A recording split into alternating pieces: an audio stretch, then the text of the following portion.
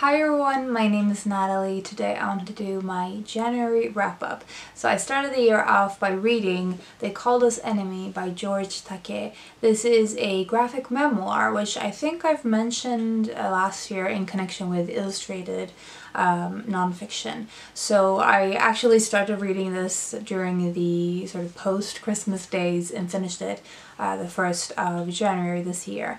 And this is basically George Takei's story of growing up in the US, being a person of Japanese descent, and especially his experience as a Japanese American during the Second World War. I found this very powerful. I think especially the graphic form of this book really lended itself to the dichotomy of a child's sort of misunderstanding or understating the situation and the gravity of the situation, in contrast to his parents and the way that they were experiencing this situation and the unfairness and injustice that they were experiencing, that they were living through, and them trying to shield him and his brother from the reality of what they were forced to do and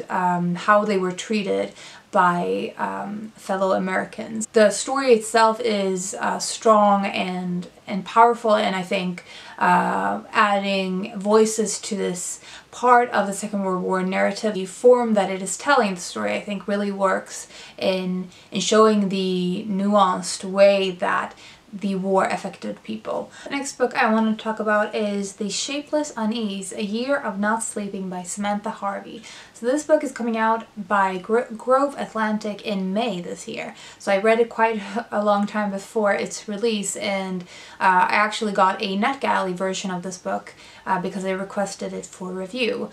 So this book is, I thought that it was initially going to be something like a nonfiction version of My Year of Rest and Relaxation by Tess Moshfegh. It isn't really. They are both talking about insomnia and the experience of being sleepless and what you do when you become desperate enough for sleep and for calmness. However, this book, The Shapeless Unease, isn't really about sleep or the lack of sleep. She does write about the sleep as a theme in terms of becoming sort of obsessed to have sleep and never being able to have it, and especially the sort of the cycle of wanting it so bad and that also making it more difficult to actually get sleep.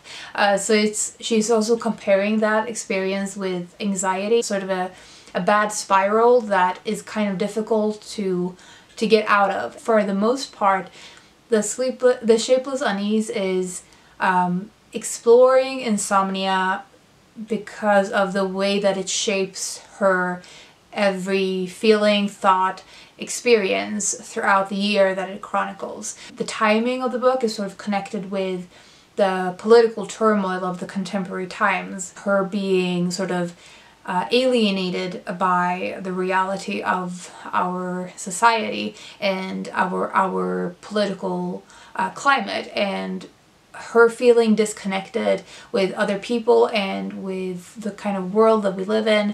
Through that, I think you get the most relatable aspect of the book. The fact that she is so confused with how we got to this point, how to deal with this feeling of hopelessness. I have written a full review of this and I will link that below.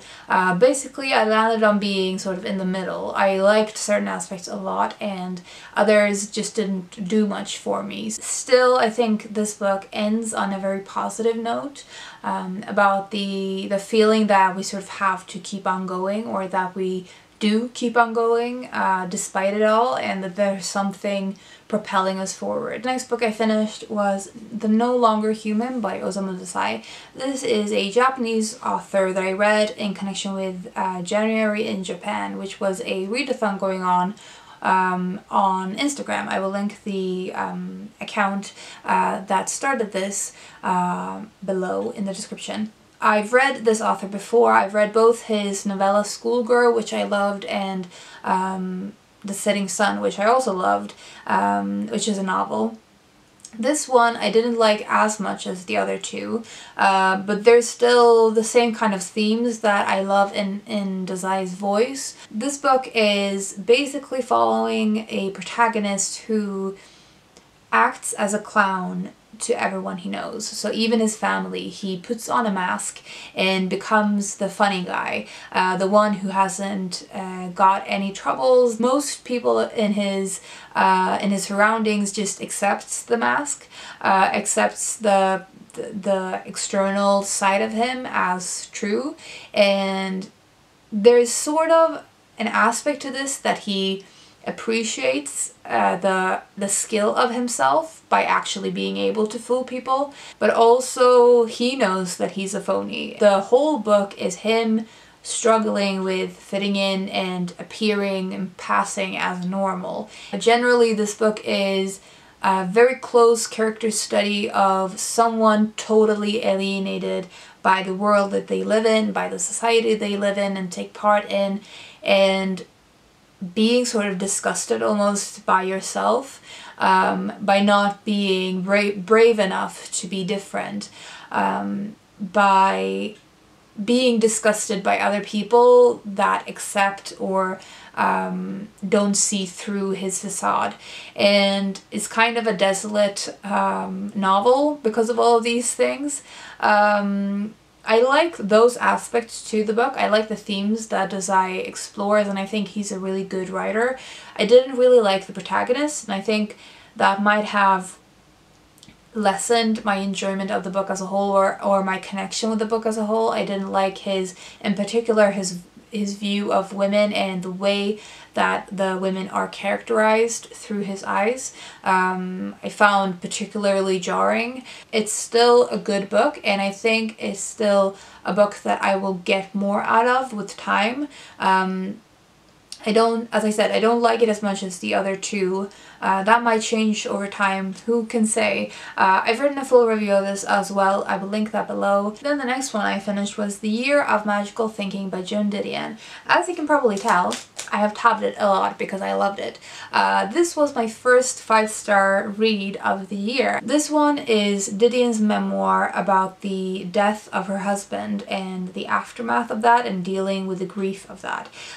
It is also touching on her daughter Quintana's hospitalization. In The Year of Magical Thinking, Didion is dealing with her grief actively, moving through her grief and taking you along with her. She shares her internal processing and mental processing of John's death. And there's so many things I loved about this book. I think generally one of the things I loved is that it's so open. In contrast to her other previous books that I read, that was one of the main issues I had, that I've always felt very distant from Didion as a writer. And in this book I felt like she was completely bare and just willing to show not her finished result of thinking about these things, not her having finished coming up with a perfect narrative where everything was in its place, but actually actively thinking and showing you all of the steps. There's also aspects to the grief process itself that I felt were particularly enlightening in her, in giving me sort of a sense of what it's like to go through this thing. Things like the feeling of knowing that someone is gone, but then having to relive that loss with every time that a habit or something like that reinforces the feeling. It's not just this one-off, you experience loss and then you move on, but that it's a repeated feeling of loss with every moment that you realize that that person is gone. And I think that was one of the parts of her grief that I felt especially poignant. So I love this book. I've written again a full review of this, and that will be linked below. And then I read Tracy Chevalier's Girl with a Pearl Earring. So this is a book that I had heard about several years ago. ago, and I'd seen quite a few negative reviews of it, so I just put it to the side as something that was not for me and moved on. And then last year I read Remarkable Creatures just by, I think it was available as an audiobook on Scribd, and I just sort of took a whim on it and ended up loving the audiobook and the book as a whole. Finally got to The Girl with the Pearl Earring, which is probably her most famous one. And this book is telling the story of a young girl who is she gets the job as a maid in the house of Johannes Vermeer. So she is sort of scouted by the fact that she has an eye for detail, and she is able to clean in her house, her family's house, in a way that isn't disturbing the things, because her father is blind, so she can't move things thoughtlessly. She needs to put them exactly in the right place. And so that eye for detail is what gets her this job. The book itself is sort of talking about her experience living in this house, her tense relationship with everyone in it, especially the painter himself. There's parts to this book that is talking about the painting process that I absolutely loved, and that made me really want to read more art history books, which is something I'm definitely planning on doing soon.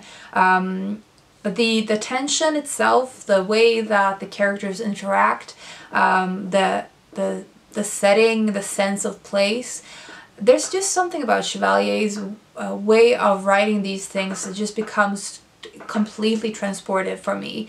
And I don't think I've read anything so completely enjoyable as her books in a long time. So I love this book. It was a lot of fun, and I look forward to reading more of Chevalier's works in the near future.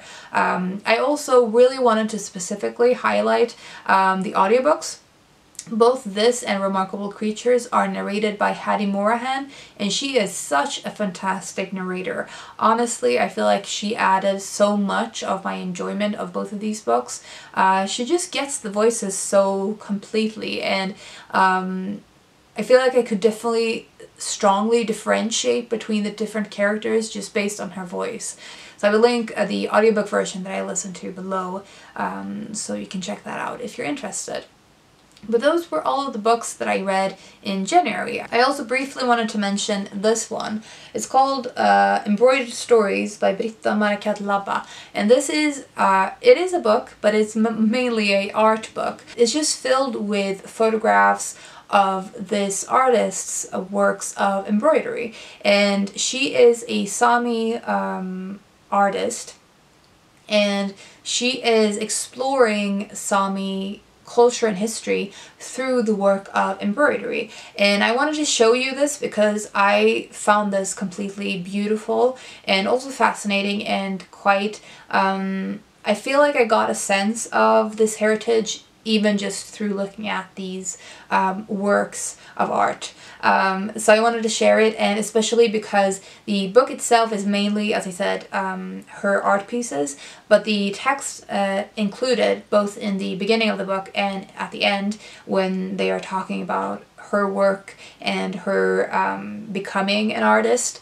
her background.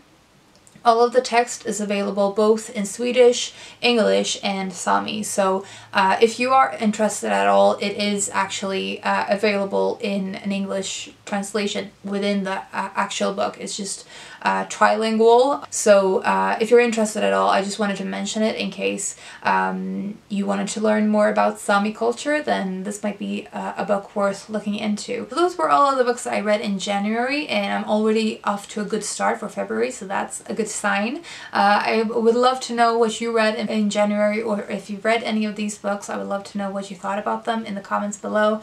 Thank you very much for watching. I hope you're having a fantastic day, and I will talk to you soon. Bye.